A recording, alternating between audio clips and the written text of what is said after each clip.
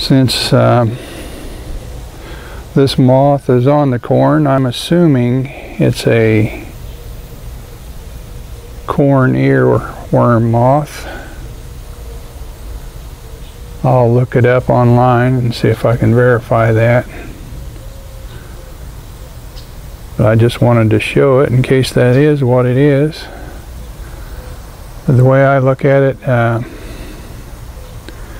anything that's a moth on the corn, I'm probably going to assume that it's there to lay eggs and get rid of it. I'm not going to show you the gory details, but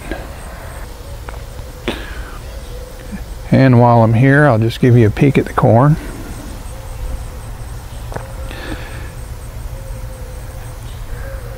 It's kind of early in the morning, so the sun's bright.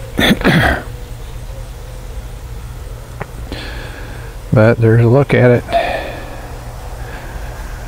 I've been spraying this corn with BT just where the ears are, hoping to maybe get ahead of the earworm, but we'll see how that goes later.